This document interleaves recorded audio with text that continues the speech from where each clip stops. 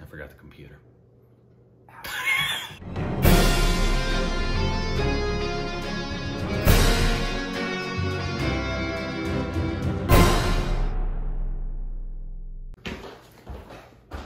He's gonna edit all of this out anyway, so hi to whatever alternate dimension sees this, that sees, it's probably the same dimension that sees laundry socks that disappear. Oh no, no one's seeing this. Oh, I know. I said it's gonna be edited and it'll go off. I'm talking to whatever other alternate dimension sees this, where things go. Well, maybe they'll see it now. Hey, welcome back to our stupid reaction sheets of Corbin. I'm Rick. I'm Rick. I'm Rick. I'm Rick. Person YouTube channel in the description below. Who are you? I hope I annoyed you. For those of you who don't like me, You did annoy me. good. That's what I'm here for. Today we're doing a movie review. You marachots. Oh! Hey-oh! I love it when people get offended by the... Me too. I love it when people get offended with the mother jokes, because I still get messages that say, you know, it's not really nice to make fun of your mothers, and here in India, we're really respectful to our mothers, and... Well, I'm not talking about your mother. Now I am.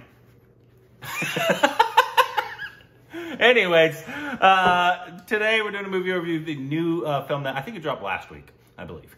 It's the 2021 Malayalam film, Nayattu, right? That's my guess. Which I believe it said in the beginning means hunt, the hunt, right? Directed by Martin Prakat, written by Shahi Kabir, score by Vishnu Vijay, director of photography, and then you could say Shiju Khalid, and then it stars Joju George as Maniappan, Konchakcho Boban as Praveen Michael, and Nimisha Sajayan as Sumitha. Yes. And then obviously there's other people as well, but those are the three main ones of this film. And it's a thriller for sure. But it's not like an action thriller for sure. I wouldn't classify it as an action thriller. It's a, how would you call it? I don't even know if you call it a murder mystery. A drama-ler. Yeah, it's a drama thriller. Drama thriller for Crime, political. Some political, Anyways. Anyway. And it's our 33rd this year. Oh, really? 158th all-time, 14th Malayalam. Are you sure 14th? I thought it was 15th. I thought it was 14th. I don't know. Anyway. I could be wrong. But yes, if you haven't watched it, go watch it. Come back. Unless you like being spoiled. To be naughties. Rick, your initial thoughts, please. I really enjoyed it. Really? I did. I didn't love it, but I enjoyed it. For me, I was telling, and Johnny asked me what I thought about it, and I said, all of the leads and the supportings are solid. There's a couple of day players that aren't so strong, but again, acting's hard. Yeah. It's hard to find good actors for every single role. It's why it's so much applauded whenever we see it. I thought it wouldn't be something I would say deserves the film festival circuit, but it is definitely something that if you want to have a really good time getting engrossed in a story, interested, I think you would enjoy it. There's some things we'll get into that I had the challenges with. Some are personal that are not the film's fault, but for the most part, I enjoyed it. Yeah, I felt the exact same way. I liked it a lot, and there was a lot of people, because I did see the hype about this film. And it's like, I love this film, and I didn't feel that. Maybe I would, obviously, because this film definitely has a message. And that's definitely a great message. It's a strong message about the political system in India, is I think a lot of it. And obviously, maybe if I was in that world, I might even feel that even more. Absolutely. And I know about that stuff, those goings on with the local politics, the national politics in India, with the police and everything like that. I think the regional and local and Indian aspect of it being personal and would make you more interested and enjoy it more. Comparable to, say, if Indians saw Bombshell, they'd understand it, but it wouldn't hit home like it does for us who've lived that. Yeah, for sure. So I think I understand Indians who would say, I freaking love this movie and I love its message and I want other people. Yeah, I get it. There's not a lot wrong with this film. There's some stuff that we will point out, but I did really enjoy. I really enjoyed the three leads. Me too. So we can talk about them. The one that we know of for sure is from the Great Indian Kitchen. I thought she did a really good job. She was very subtle in this one. She didn't have very many lines, honestly. Really didn't have a lot of lines. Honestly, the three leads didn't have a lot of lines. It was mostly like a follow, they're trying to find these murderers. Right. Yeah. And all that going on. And I thought she did a really good job. And it's very different from her role in The Great Indian Kitchen. Very different, almost an unrecognizable aspect of the characters. The characters are they're very different. They have a similarity. In fact, I would wonder if over time watching role selections that she gets, either by reason of people see her this way or it's her preference, these characters that are put in positions with circumstances that are beyond their control and they're oppressed, because that's the similarity. But other than that, it was very different, very grounded. I loved him.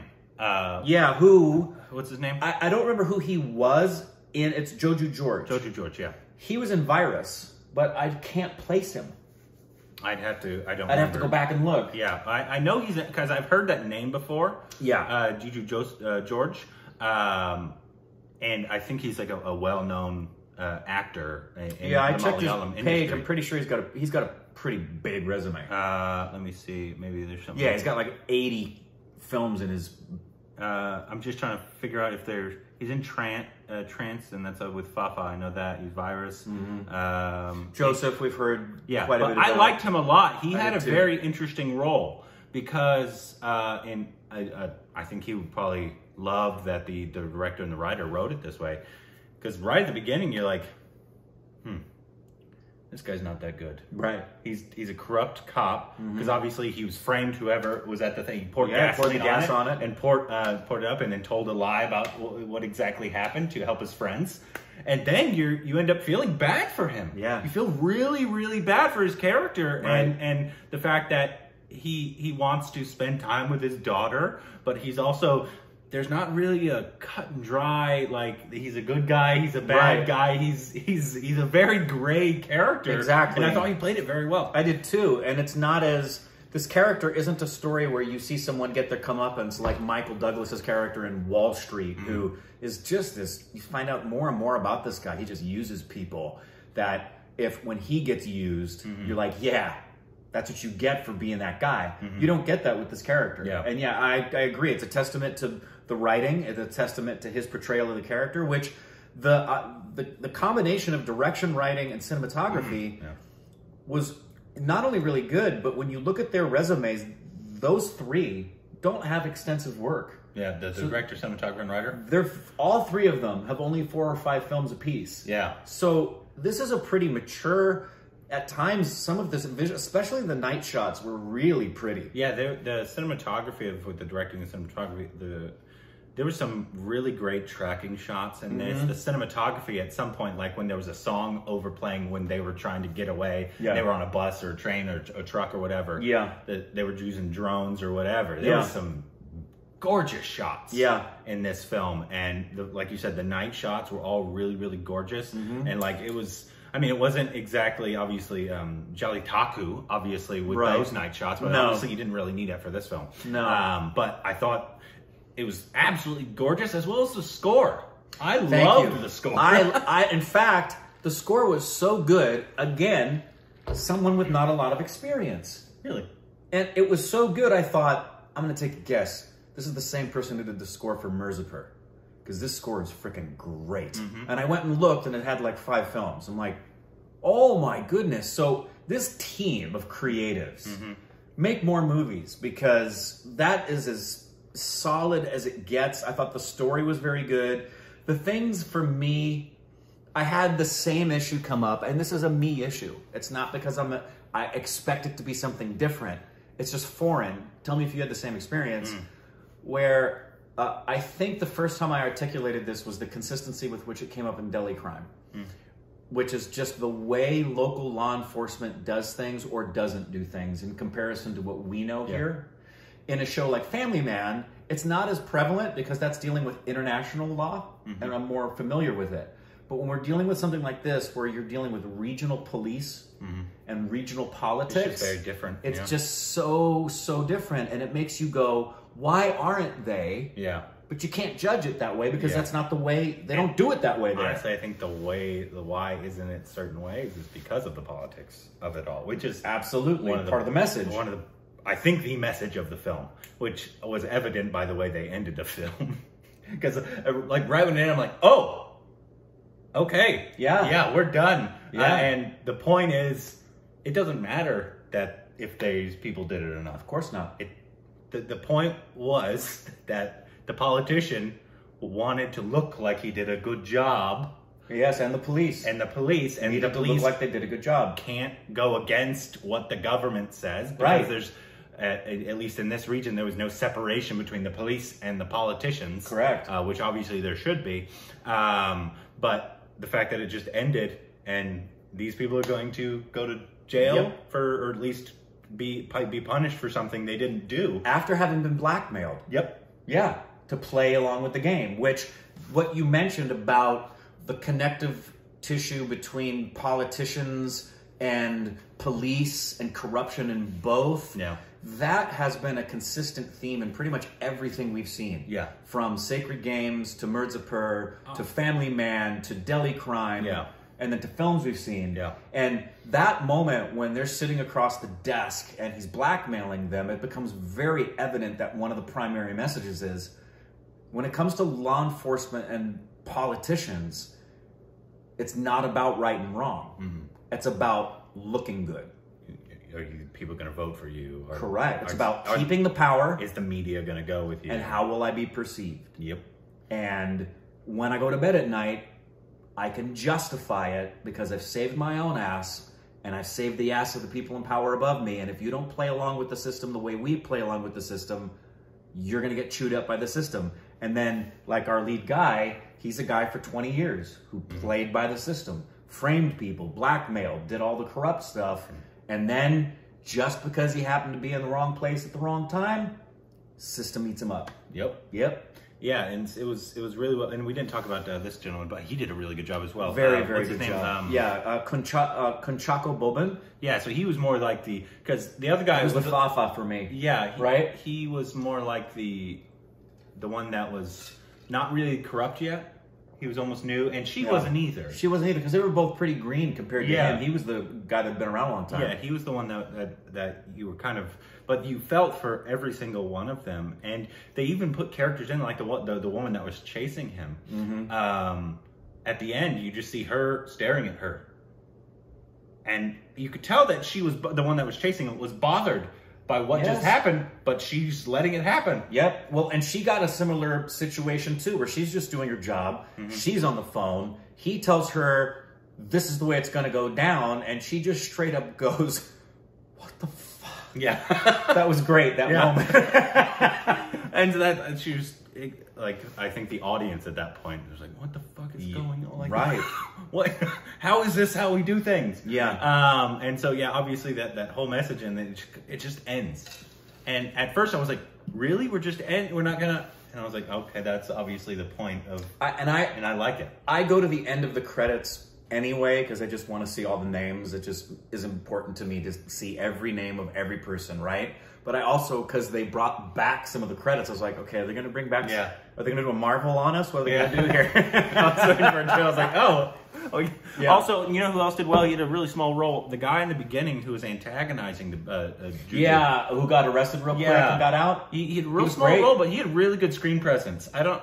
He did a great job. You know who he didn't remind me of him in terms of style or anything else, but the solid nature of his performance and how he stood out with such a small part reminded me a lot of the way Nawaz stood out in his early small parts. Yeah, absolutely. Where it's like, that guy's going to go somewhere. Yeah. I felt the same way. Absolutely. I thought he did a really good job. The little... But he's a legend in Malayalam. Yeah, he might be. I don't know. You know, I can't find that guy's going to go places. I thought he did really, really well. The one guy that was above the girl that was chasing him, the police officer who she reported to, he wasn't the strongest character. Well, because he fell into that category of like the day player for me. Yeah. It's small enough that it's not supporting. There was a couple others, but for the most part, I thought everybody did well. I loved the moment when you kind of saw it coming when obviously he hung himself